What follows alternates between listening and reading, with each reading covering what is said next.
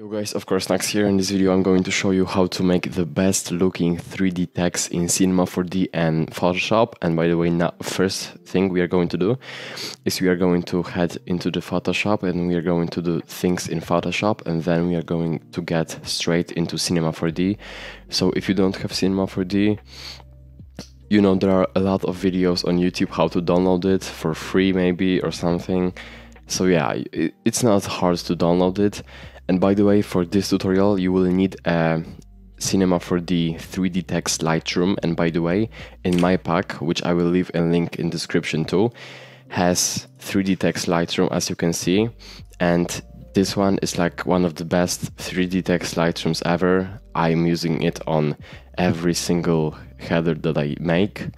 And yeah, it's really good. So if you want to buy it, I recommend to buy my whole pack because it has a lot of PSDs, tutorials, etc. But you can also buy just a Lightroom, and I will leave 2 links to both products in the description. So yeah, so make sure to check it out if you really want to follow all the steps that I do. And yeah, just get and if you just want to get a nice 3D text Lightroom. So yeah. Alright, so we are just creating a project with 1920 by 1080 resolution, and we are going to use font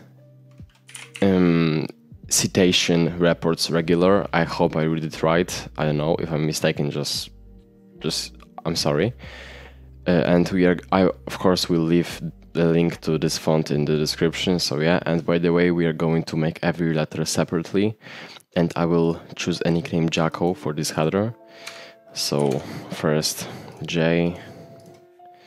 I will just skip to the part when I actually make every single letter separately.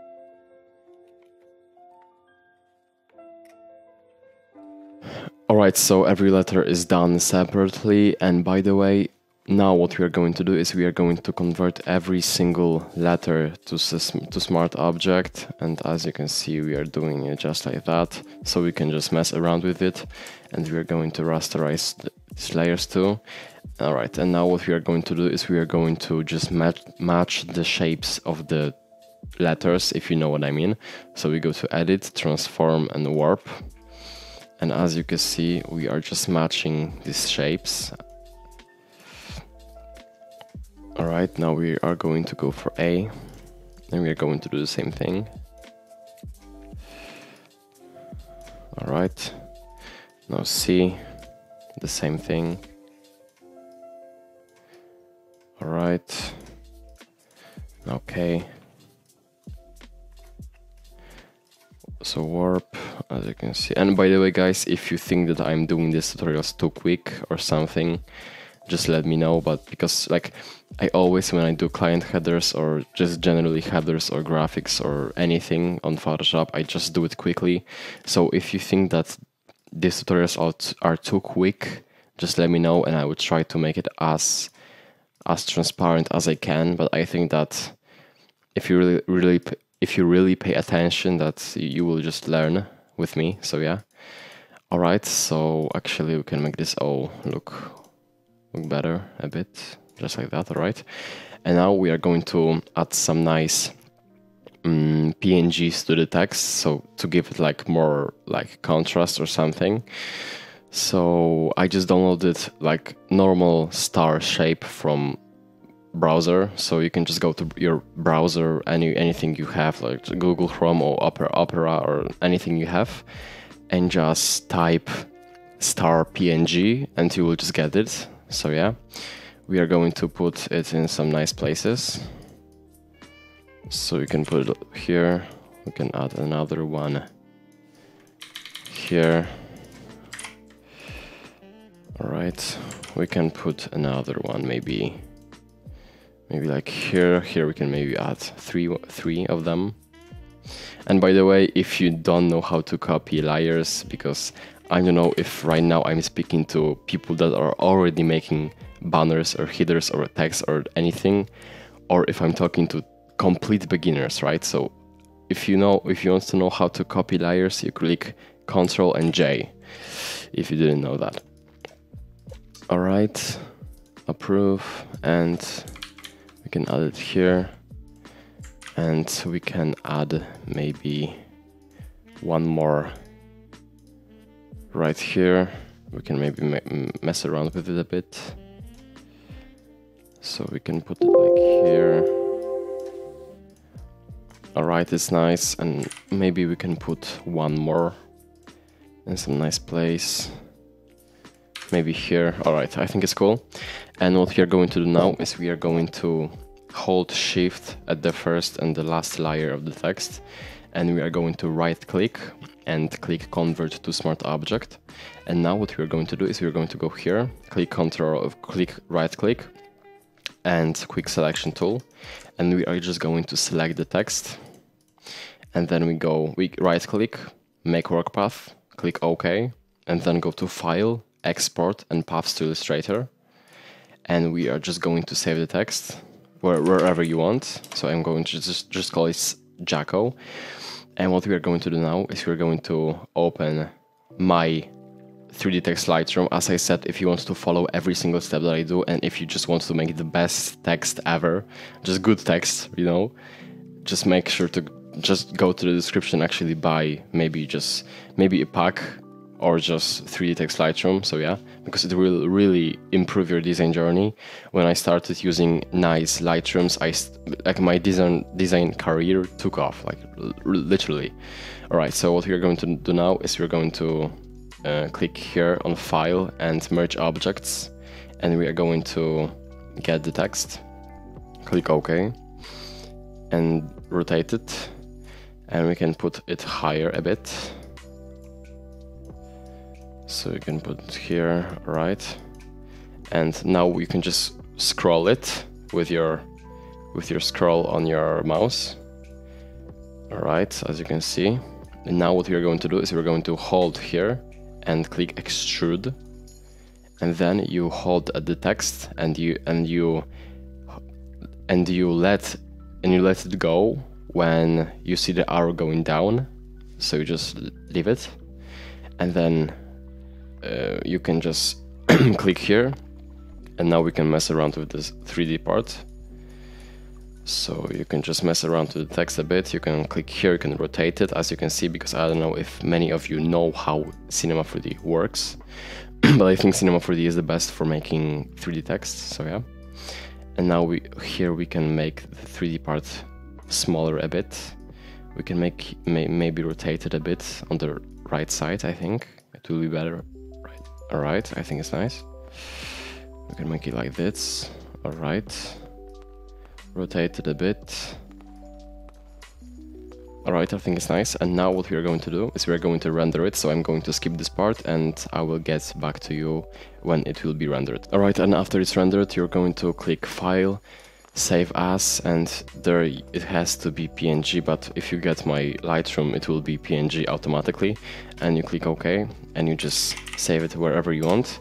And now what we are going to do is we are going to do the same thing, but we are going to go to the text, to extrude here, and make where it says 6, we are going to make it 0, and we are going to render it again. Alright, and after it's rendered, we are going to do the same thing, so File, Save As, and we are going to make it Jacko 2. And now what we're going to do is we're going to go to back. We are going to get back to Photoshop, go to File, New, and create a new project, 1920 by 1080. You can just copy my settings and click on it. And we're actually going to make it dark. Right. We can actually delete this one. And what we're going to do now is we're going to add this text. So let's go here. You can just drag it as you can see. Here and here, all right. And you can group it and make it stay in the middle. Alright, it's nice. Alright, and I think that we are going to make this text dark and like orange colors. So yeah, let's go. Alright, so first thing that I'm always doing is I am taking care of 2D part. So we are going to go to the 2D part. As you can see, this part, not this part, but this part. And we're going to copy it, so click Ctrl and J. And we're going to choose some orange colors like that, as you can see. Alright, and we are just going to erase some of the letters, because we are not going to make the text just one color, but we're going to make it couple colors. Alright, as you can see. Alright, here. Here. We're just going to erase it like that. And by the way, guys, if you have some ideas for like tutorials, etc., just make sure to maybe just join my Discord server, and there I have a channel with video ideas, so you can share your ideas, and I will actually consider it and maybe make some videos that you want, because I really want to make videos that you want to make, not the videos that I want to make. So yeah, just let me know. And for this A and K, we are going to make it, let's see which color we can choose. I was thinking about this one, but maybe we can make it like purple. But is it better? Which one is better? I think purple is better because it's colorful, and colorful headers are always better. And now we are going to basically do the same thing, but with 3D part. So we copy 3D part, Ctrl and J, and then click Ctrl and U, click colorize, and just make it orange as the 2D part. Alright, and we are going to erase every single 3D part which is not orange. So I'm just going to skip to the part when I actually finish it.